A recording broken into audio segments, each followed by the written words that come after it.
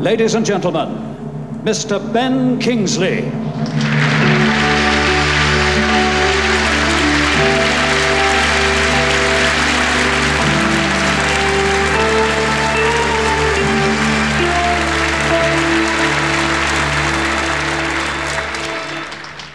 Oh, for a muse of fire that would ascend the brightest heaven of invention, a kingdom for a stage, princes to act, and monarchs to behold the swelling scene. Your Royal Highness, my lords, ladies and gentlemen, good evening, and welcome to tonight's Royal Gala in aid of the Duke of Edinburgh appeal and in celebration of one of England's treasured sons.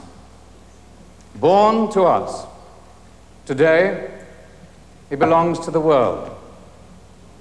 Please join us, his brothers and sisters in art, in honoring Bob Hope.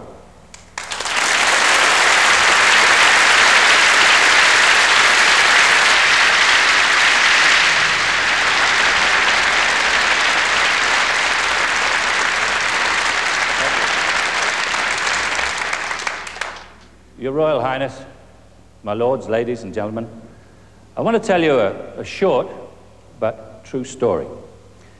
About 40 years ago, in a very tough area of South London called the Elephant and Castle, there was a youth club called Clubland, and it was run by a very tough vicar called the Reverend Jimmy Butterworth. And he had two missions in life. One was to keep the kids off the streets and out of trouble, and the other was to raise money for the club, which was supported entirely by voluntary contributions. Well, eventually he realized that he couldn't keep up the collections, and unless he got a great deal of money, he was going to have to close the club. And in his own words, he needed a miracle. And a miracle came along in the shape of Bob Hope. Bob Hope heard about the plight of Reverend Butterworth and his club, and he came over to England, and he did a show for 2 weeks at the Prince of Wales and gave his entire fee to the club. And on the last Saturday night, Reverend Butterworth took a few of his scruffs from the club on a big treat up the West End to see Bob Hope. And when the last show was over, there were speeches, and it was very emotional.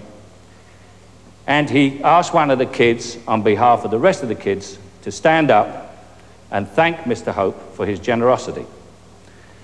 And a very nervous, scruffy Cockney kid got up, and he thanked Mr. Hope, and very sheepishly sat down. And that was the very first public speech that I ever made.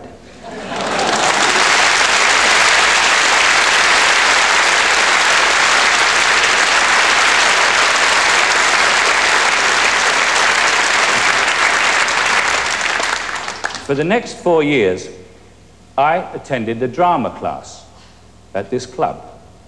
And it was the place where I acted for the first time, and where I decided, if I could one day, to be a professional actor. And over the years, I've sometimes wondered, what would have happened to me if Bob Hope hadn't given the money to the club had closed, and I had never attended the drama class? Maybe I would have become an actor anyway, but on the other hand, you never know. So just in case, and once again, on behalf of the kids and me, thank you, Bob. God bless.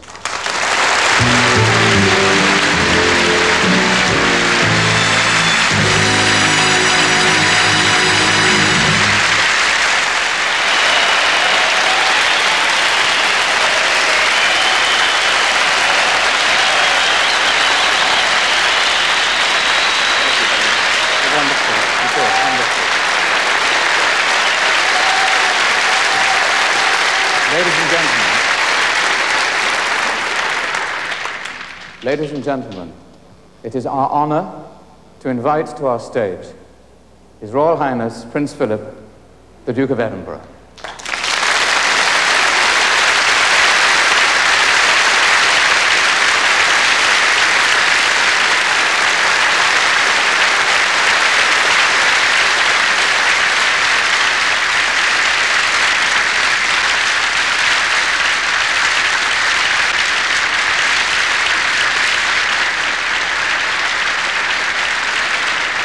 You can tell the entertainment's over. All I want to do is to thank Bob Hope for having the idea of bringing his show to London and to have us all to his birthday party. He's not quite made it yet. It's another 10 days or so, I think. But I think he'll make it. And also to thank Dolores for taking part. And really, he's been a great friend to this country. He's, as you heard from Michael Caine, he started his good works here many years ago, and he's been doing them ever since. He's a very generous, kind-hearted chap, and occasionally he's also quite funny.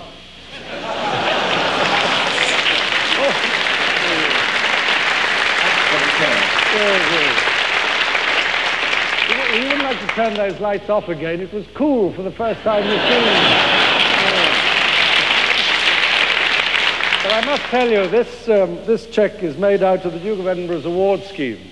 And if you've actually got a program, you can read about it. But what I just wanted to tell you is that this program is now being operated in a number of different countries. And it's also being operated in the United States under the name of the Congressional Award. So we're a big family in this case, and he's helping his own country and his own children there, the young people, just as much as he is here. And we're very grateful to him. And on behalf of all the audience, thank you and all your guests or your friends who entertained us here very much. A very happy birthday. Thank you.